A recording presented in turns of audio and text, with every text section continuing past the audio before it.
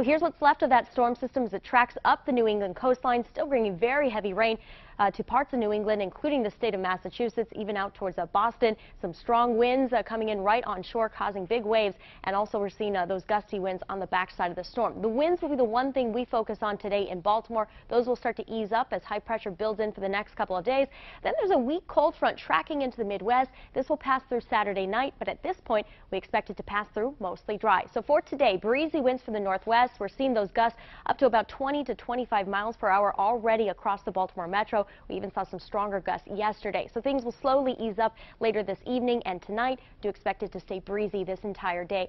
Temperatures starting out in the low 50s with 52 at the airport, 54 in Annapolis and Centerville at 53 degrees. Will eventually warm into the upper 50s and low 60s by the afternoon. Clouds to start the day, a little bit of clearing expected into the evening. We should start to see a few peaks of sun anytime around lunchtime as temperatures climb into the upper 50s. Eventually a high of 62 this afternoon as we see a little bit more of that sunshine right before sunset.